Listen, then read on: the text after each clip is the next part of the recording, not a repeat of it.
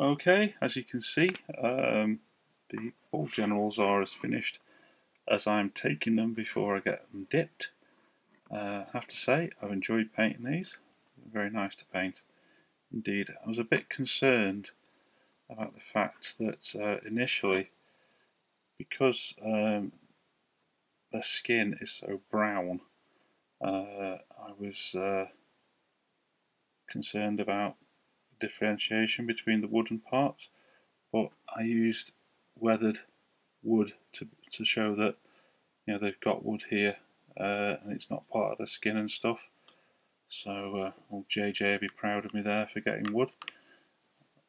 And I've done it there as well. So weathered wood. It's a nice colour from the Panzer 80s range.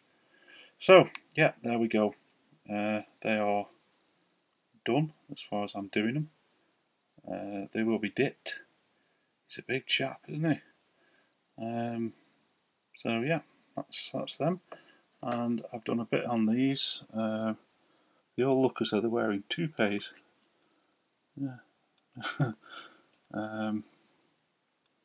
Yes, they all look a bit Trump-like with their yellow toupees on their heads. But at the moment, they're the next in. I should probably start these next week. I'll prime them over the weekend, but I'll probably get them underway next week. Okay, well, I suppose now I better be asking a question. Okay, right then, today's question is, what's your favourite fictional universe and what is it about this setting that really motivates you? Well, as I've said before, the universe that I looked forward to as all the books were coming out, and I have done since the very early 90s, is Ian M. Banks's The Culture. Unfortunately, Ian M. Banks died over a year ago now, a couple of years ago, of cancer, which is really sad because the world lost a brilliant and imaginative writer, both of science fiction and fiction in general. Because he wrote as Ian Banks in like sort of fiction, but Ian M. Banks in science fiction. And the Culture universe is phenomenal. It's brilliant. Obviously, there's many levels to it of different sort of ideas and philosophies and all that sort of stuff that are discussed. But yeah, in essence, it's a universe in which artificial intelligence reigns supreme, but not in a bad way. The AIs, or the ships as they're called, run the place. They do everything. Everything is taken care of. And behind the scenes, they're plotting and conniving, and they're all sort of doing things. And some of them are mad. Some of them are completely insane and do weird things like turn themselves into dolphins and all sorts of stuff. But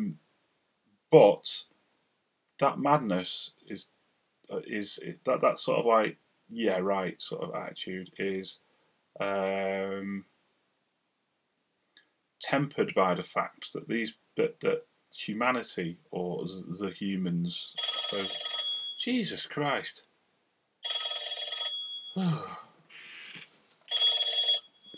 Honestly, I mean, hassled.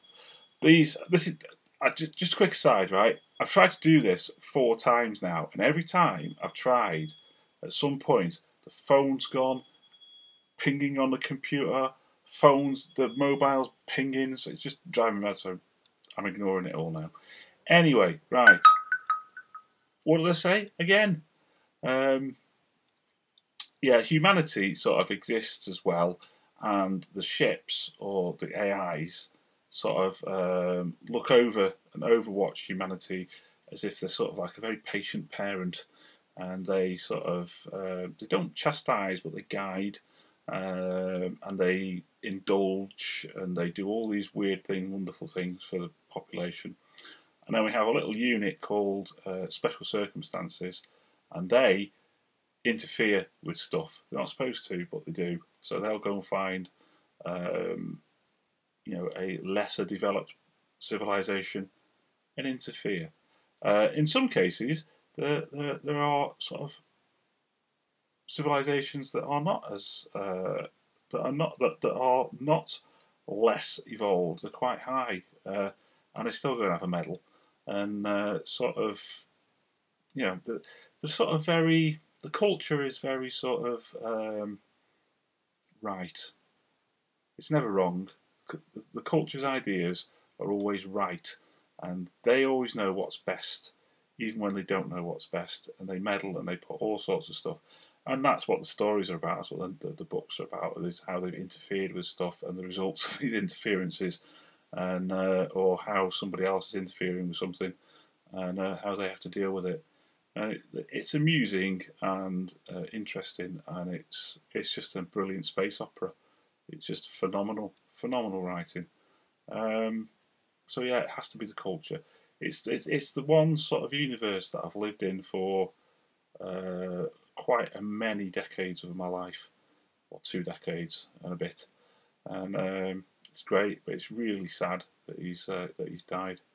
Um, you know, it's a great loss to science fiction and fiction in general. But there you go. These things happen. Anyway, on that sad note, I will let you go. I'll see you next time. And hopefully the phone stop ringing and I can carry on ignoring everything and do some painting. Alright, bye.